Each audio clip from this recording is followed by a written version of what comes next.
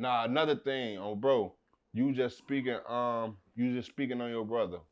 Um, a lot of people hear Scrap Gang and they like, all right, who is Scrap? Now who is Scrap to you? Like break this shit down for the people who don't know. Like who is Scrap to you? It's my little brother. Okay. Same mama, same daddy, or how that go? Same mama. Same mama. Yeah. Blood mama. Okay. Yeah. Now what was y'all relationship like growing up and shit? My little brother, so you know, it was 5 of us though, you know, so he was the youngest, I was the second to the youngest. Okay. So he kind of looked up to me more, you feel me? So hell yeah, that's all. He used to be running up behind me a lot on phone now. In the hood, getting me into fights and shit for nothing. For nothing. Scrap, I swear to God, Scrap used to get me into some shit. One time, I ain't gonna lie, I don't know what the fuck they was doing at some kids. They was throwing rocks at somebody in the backyard or something. And a girl came out. She was kind of older though. I guess she was trying to fight him and shit. He was young, you know. Scrap was probably like 12 around the time. Whole time he fighting. I finally come on the block and see what's going on. He crying and shit. Scrap, I always get emotional when he crying, when he mad and shit. This bitch, he mad as hell, right? He pick up a bottle.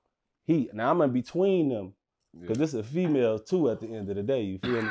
I'm just like, y'all tweaking. But Scrap get that, throw the bottle. Why that motherfucker hit me in the back of my ear? That motherfucker, ping! Bottle hit you. I damn near got knocked out. This was Scrap do. Scrap ass say, bitch, you just made me and my brother. Bulls up. He get the crowd even more up your ass. Funny as hell, Scrap. But I was mad as hell, boy. I don't know who the fuck to be mad at now. Oh, photograph. He hit me with the bottle. She right here arguing shit up, man. What the fuck? Now they got it too. You say you ready to be both of their ass. Man, Scrap ass used to be crazy. Oh, fucking crying. For real though. Nah, that's crazy. Yeah, Scrap was definitely a good person, you know what I'm saying? He was just young, just grew into this shit real young. A lot of people just kind of get this perception of him, like, of what they seen, what they seen when he finally put himself out there, you feel me? So, but Scrap was you know what I'm saying, he was young, and he was, Scrap really played basketball, real shit. We just did the Scrap and Duck Legacy basketball game. Yeah, I seen that. Nah, that was big too. That was big. And if anybody, like, you know, want to know why, like, it was like Scrap and Duck Legacy, because in our family, Scrap played basketball, you feel me? And Duck was kind of like that glue, you know what I'm saying, that kept us together. And I just look at it like the whole thing we put together was just like Scrap. We played basketball. That's why we did a basketball game, and Duck brought us together as a family, you know what I'm saying? We had fun. Kids had fun. Everybody went home safe. But yeah. Oh my God.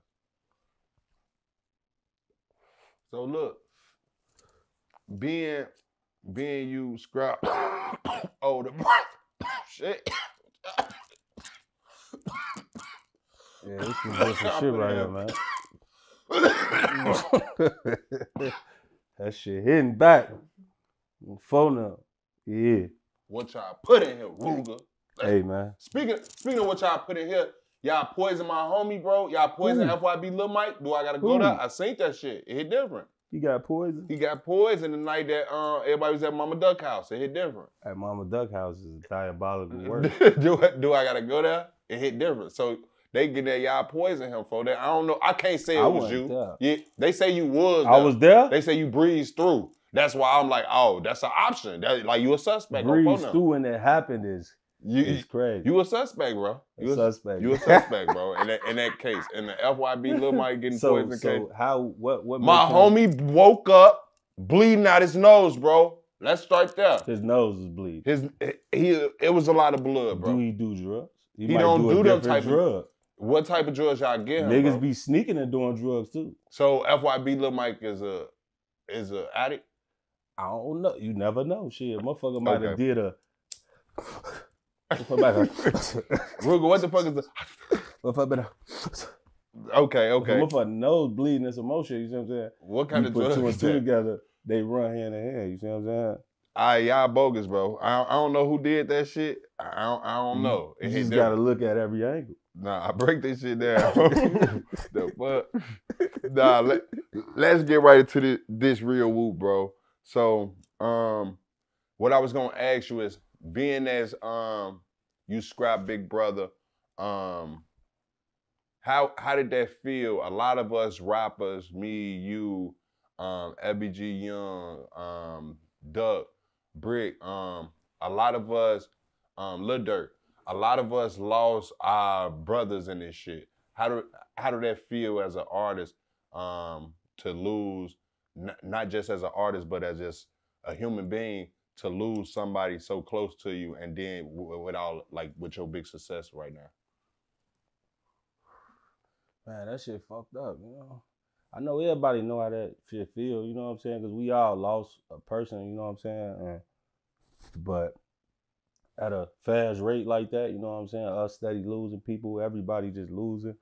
That shit create trauma, you know what I'm saying? They create trauma. But most of the time it's the guys. How do it feel when it's your blood brother, you know? Cause like we from the rack, we used to the guys, like the guys, yeah, these are our brothers, but when it's your blood, when it's family folk, like a nigga that like your mom, like your came out your mama, bro. So it hit different. That shit, that pain don't go away, boy. Like for real.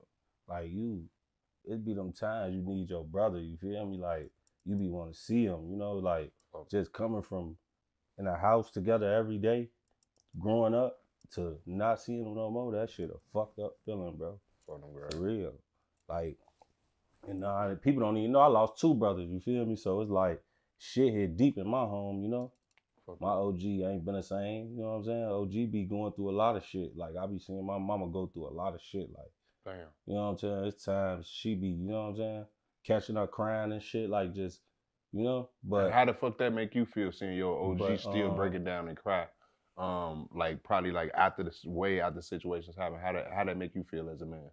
Shit, but it's like all you can do is just beat up for your mama, do the right thing. You know what I'm saying? Right. Like when you look at your mama in that type of form, going through that shit, like that shit make you want to do the right thing, bro. You gotta be that child to do something right, you know? Because it's like she lost 2. I got 2 other brothers, you know what I'm saying? They doing good in life too, you know, but it's like I gotta, you know what I'm saying, do what I gotta do too. I got my brothers, my older brothers, they was more like, one of them locked up right now, you feel me? But the other one, he was like the 3rd to the youngest over me. Okay. So I looked up to him, you feel me?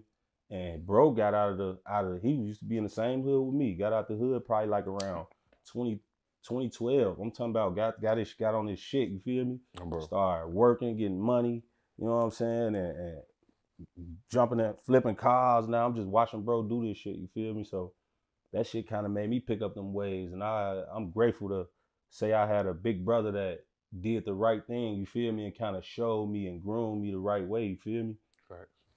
But yeah, that's all it really was. You know, I looked up to my brothers that, you know, some of them, we all make mistakes in life, you know, but